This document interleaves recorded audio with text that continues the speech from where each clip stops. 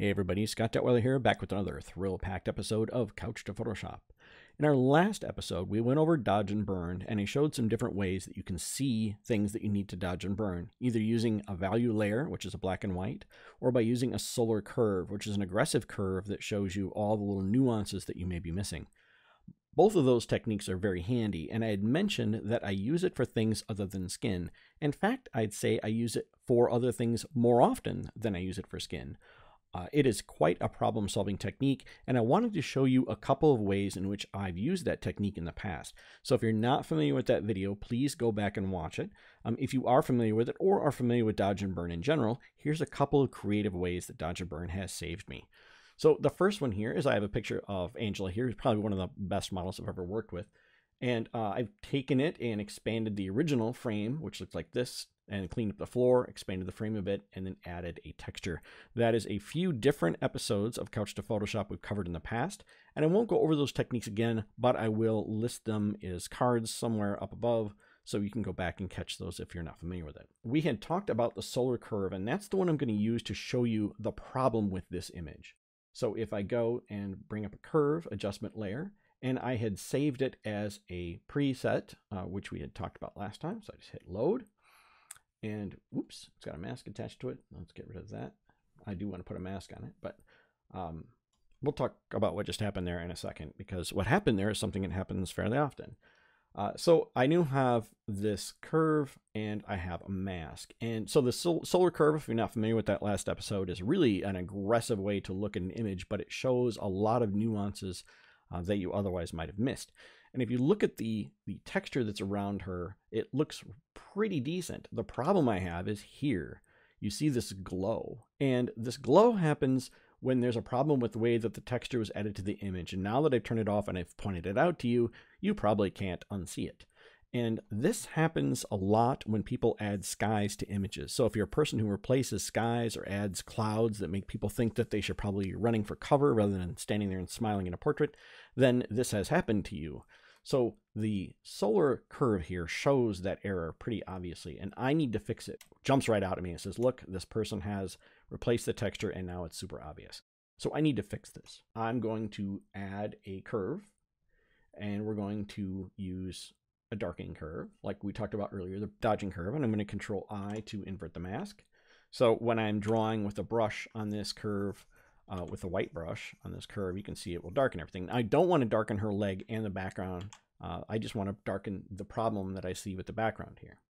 In order to do that, we haven't talked about selection tools much, but I'm going to show you a cool one here. It's the magnetic lasso tool.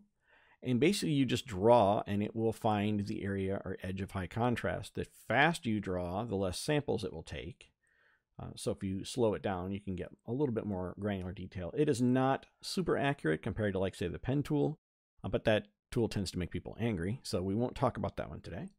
So I've made a selection now. I'm going to turn my solar curve on. I'm going to go back to the mask for the darkening layer we're going to use, and I'm going to try and just create a little bit of, I'm just knocking this down a bit so that it doesn't look like it's on fire. So it will not draw on her leg because that selection, which we can hide, Control H, remember it's still there though.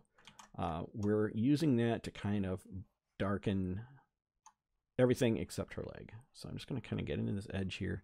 It doesn't have to be exact. It just has to be enough that my eye isn't drawn to it. It's interesting to think that a lot of the mistakes that people make, you're like, wow, that's going to be really obvious.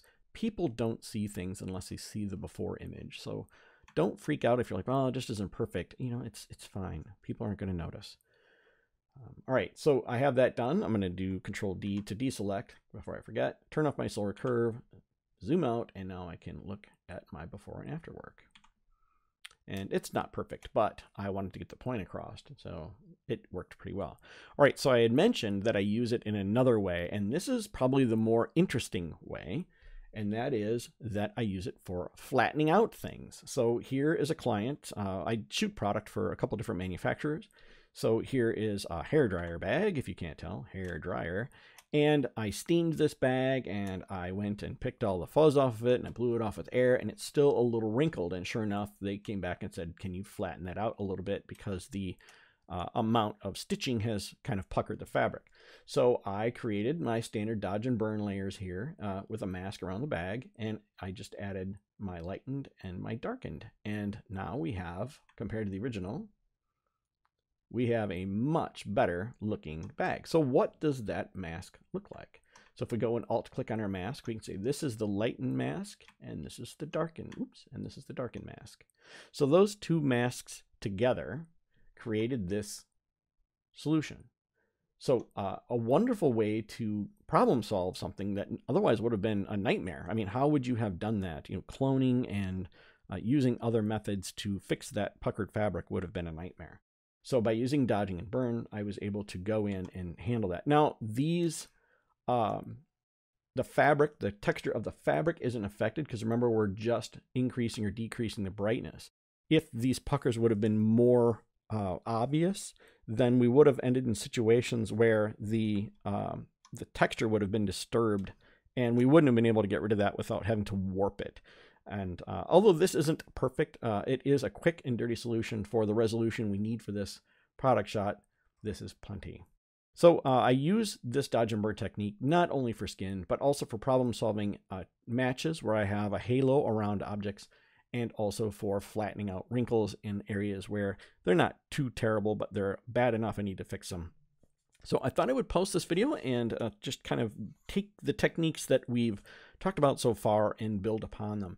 We're going to have a lot more videos like this where we're going back and we're covering a project and we're using techniques we've covered in the past. So if you have not gone through the episodes up to this point, I highly suggest you go back and watch them in their entirety, because I cover more than one thing in a video, and I see a lot of people kind of watch about half the video and don't watch the rest, and I'll tell you, you need to watch the whole video. So I appreciate the great comments you guys have left in the past and the likes I've received on the videos. If you did like this video, I appreciate a thumbs up on it, and obviously feel free to subscribe if you'd like to see more, and I'll catch you next time.